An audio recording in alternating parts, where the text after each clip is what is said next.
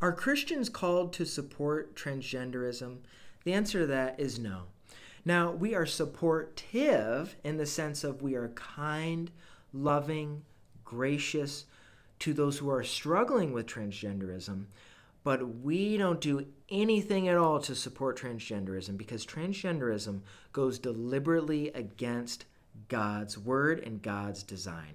And anything that goes against God's design is ultimately going to lead to destruction, and there's going to be sadness and depression. When we go against God's design, for us who have had sex outside of marriage, or we've been involved with doing things in a relationship we shouldn't be doing, or we've been involved with cheating someone, or lying to other people in order to skew a story to our own benefit, to where we've become so angry we've blown up at other people. We become very prideful and narcissistic where we can't go a day without posting about ourselves and how good we look on social media. Whatever it is, whenever we go against God's design, it always leads to destruction and there is no contentment. And if you look at the stats, not including bullying, over 50% of people who get a sex change and are transgenders end up committing suicide. And so for those who support transgenderism, they are supporting over a 50% chance that that person's going to commit suicide. That doesn't sound like love to me at all. And when we are born again, have believed Jesus Christ as Lord and Savior, and repent of our sins, we take God at His word. Male and female, God created them. It doesn't say male and female, God might have made it appropriate. God could have made a mistake. God is perfect. He has all power. He knows exactly what He's doing. He has all knowledge.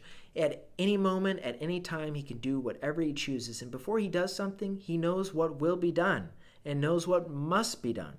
So God does not make any mistakes by any means.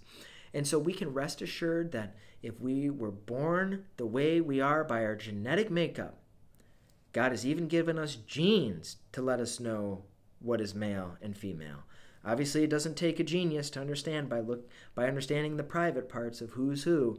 But for those in the midst of this generation that seems very odd and having a very difficult time figuring out what's the difference between a male and a female, God has given us the genetic makeup code.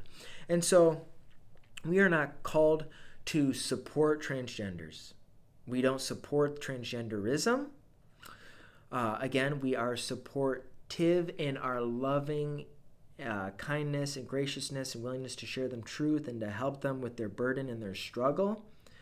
But we don't ever condone transgenderism. It's the same as condoning anything else that the Bible calls sin. We don't condone it. People have different struggles, and we want to be there and pray for them and truly bear their burdens. But we do not support people in their sin, because if we truly love them, we want them to get away from sin, because it is sin that sent Christ to the cross. It is because of sin that people go to hell. It is because of sin that evils in the world and every single muck and mire thing that can be pumped out and the pollution of this world, it is because of sin. And if we truly want the best for people, in order to follow God's design, it's to get away from sin. If we're living in lifestyles of sin and we're unconvicted, we don't want to change, that's leading to destruction, which is hell and the lake of fire. But thanks be to God, He wants to save all people. And if we truly love someone, we're going to say, this is going to be uncomfortable. I don't want to speak out against this.